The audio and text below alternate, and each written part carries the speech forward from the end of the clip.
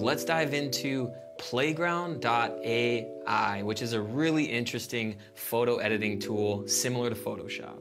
And let's go ahead and click a random piece of content. So it pulls up the image, the prompt that was used, and the specific AI tool that was used to create the image in the first place.